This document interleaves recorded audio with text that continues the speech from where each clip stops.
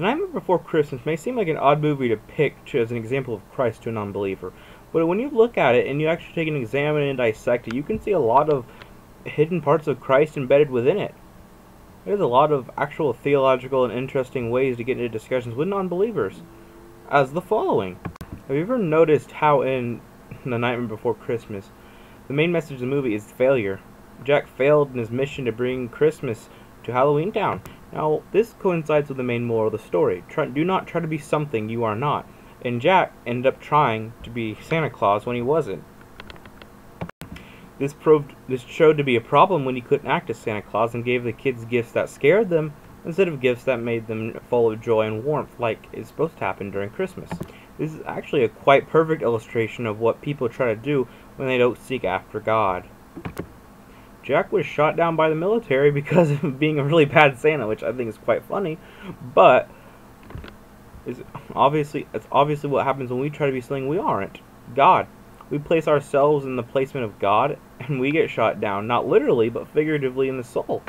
We have to be who we are and not be God, because if we try to be God, we're going to fail. We're not God, and that's the issue. Jack failed because he's not Santa. He doesn't have those emotions. He doesn't have the same thing. He finds value and beauty in things that are scary and ugly, and Santa doesn't. And that will be great for Halloween, but that's not great when it comes to Christmas. Just like people have wonderful attributes, but God has all the attributes and can save us. Another point of illustration, though, is how Santa saved them in the end. Santa very much plays a Christ-like role within the movie. While I don't really think this was an intentional homage, I think it's a homage nonetheless to Jesus in the movie. Jack had a massive failure. Lucy told him so. Sally told him so, not Lucy. Sally told him so, but he didn't listen. He continued in his ways and was stubborn and stuck and tried to do it, and he failed. But then Santa came along and fixed it in the end after Jack saved him. Just like Jesus will save us and fix the mistakes we make and be God because he is God.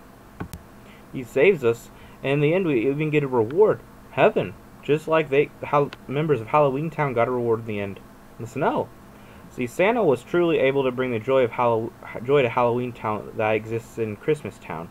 Jack had good motives in trying to do so, but he did it the wrong way. He was trying to play God instead of he was trying to play Santa instead of letting Santa do it, just like we try to play God instead of, letting God do it.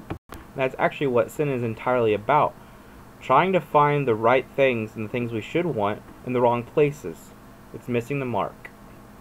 And that's what Jesus came to save us from. And that's how the Nightmare Before Christmas illustrates Christ.